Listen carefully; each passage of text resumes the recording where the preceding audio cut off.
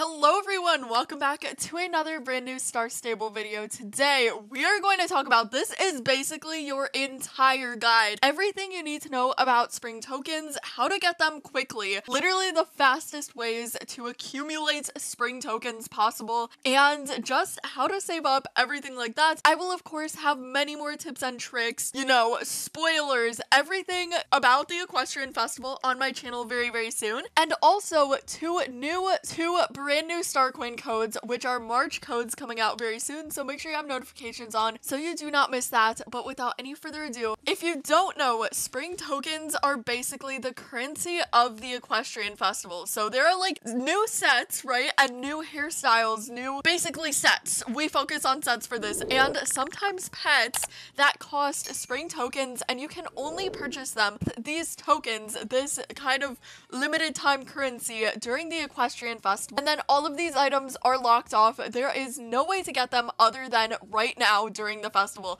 So now is your chance. It is the first day of the festival, so you have a lot of time to save up. I do recommend, before we get into the video, making a little wish list, but this is just gonna be like all the ways that you can get spring tokens. But again, more tips and tricks coming very soon, so make sure you stay tuned for that. Let's go. And I wish it could be different because you and me have such a good vibe.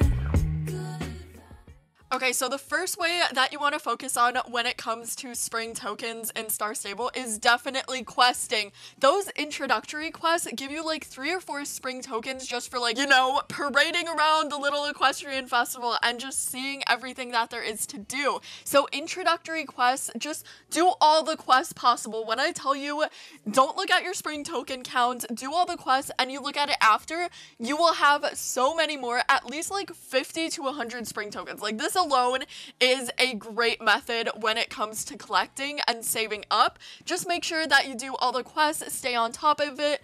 Of course, this year we are getting brand new Sabine quests as well, but Star Stable is giving us the chance, and also new players the chance, to revisit the old Sabine quests. So make sure that you focus on the Sabine quests, do all of the possible quests, everything possible. This is like the #1 way, and literally the fastest way. You don't even need to read the dialogue if you are someone that doesn't really like to quest that much, but I'm just telling you, if you want these free items quickly, free pets, everything about spring tokens, will focus on the quest. This is literally just get them done, you know, and more will be added later on, but at the start there are just so many things that you can do and focus on, especially sometimes reputation as well, which does kind of coincide with the quest. You need to do the quest first, girly, so make sure you do the quest and focus on that, because that is like a huge factor of the Equestrian Festival, and that's going to be one of the areas you want to be focusing on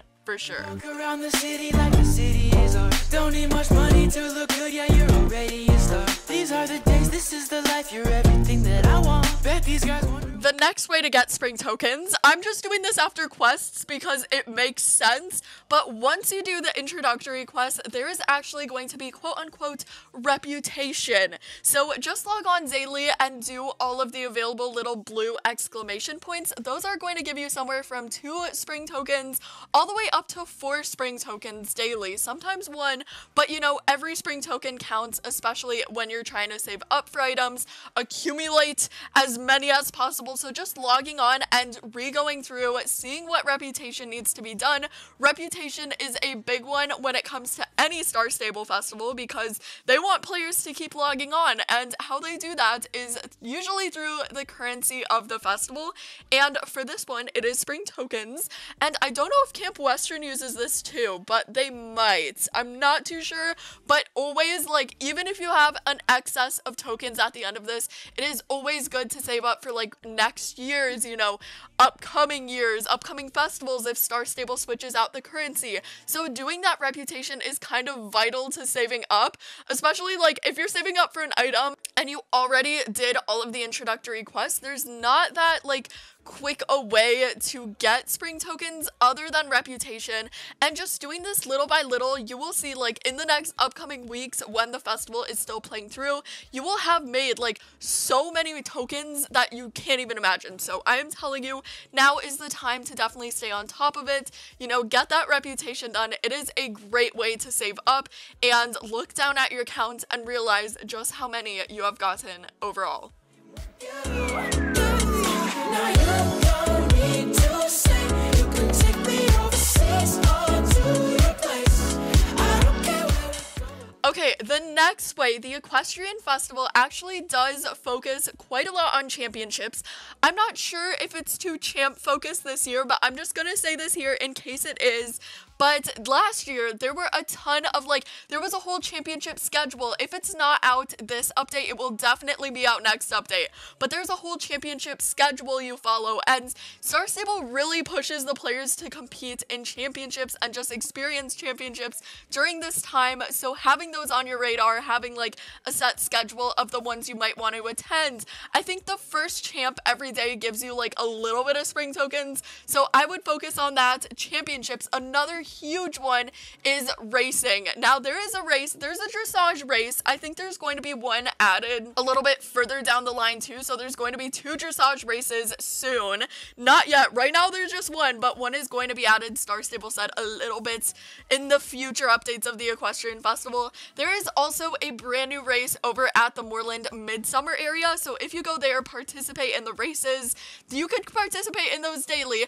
I'm not sure, I know the dressage has a purple exclamation points, but I don't think that is going to give you infinite spring tokens, but the daily one should. So when I say it's daily races, okay, I don't think Star Stable would add that, where you could just like keep going and like get so many spring tokens just from doing it on end. I don't think Star Stable added AFK farming, not AFK, but you know, kind of like a farming method. So I would check that out, but keeping on track of the races, doing them are a great way to get spring tokens because they give you quite a lot if you log on daily for them.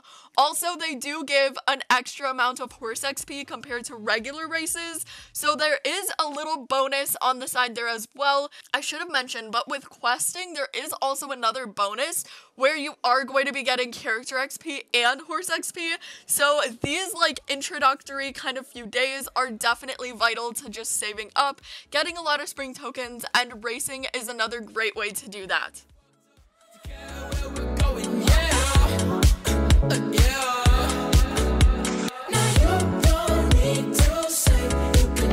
In terms of what spring tokens can give you, like right now we have very base level. There is one new set that spring tokens can get you. There's 2, I lied, there's 2 new sets. We have the peach set and also a little super cute flowery green set, and here are the prices for those right now, as you can see. But usually further down the line, Star Stable gives us a little bit more incentive to save up for spring tokens. They include more free pets, more free sets, just releasing things little by little and giving us a chance to save up for each of those. So right now this is what you have. So right now this is what Star Stable, in Star Stable you could purchase with the tokens, but keep in mind Star Stable might be adding more soon. So if you are not set on these sets or like items yet, stay tuned because there is a chance Star Stable will be adding more, whether that's pets, outfits, tech items. So we will have to wait and see, but for now these are the basics that you can use and buy with spring tokens, which I think are super cute. All of these sets, by the way, are limited edition only for the Equestrian Festival, so buy them, okay girl, save up for them, wish list them, because this is your only chance to get these items. You will have to wait another year. Star Stable is not playing around when it comes to festivals, so keep that in mind. Bye everyone, thank you so much for watching this quick guide on spring tokens and the Equestrian Festival. Again, more guides, tips, and tricks, and of course the final 2 star coin codes coming very, very soon, so make sure you have notifications on. I don't know when Star Stable is posting them, but it is soon. It has to be. I'm surprised I think they're doing one today. I'm surprised they haven't, because Equestrian Festival, that is like a milestone in the Star Stable calendar, the yearly calendar, you know? So I feel like another one might be coming soon. Make sure you have notifications on for that. But other than that, I hope this was helpful just in the basics, everything you need to know about collecting spring tokens, fastest ways to get them, obviously, and as always, I hope you have a great day. Stay tuned as I post brand new Star Stable videos each and every day, and I really appreciate you watching. Bye bye!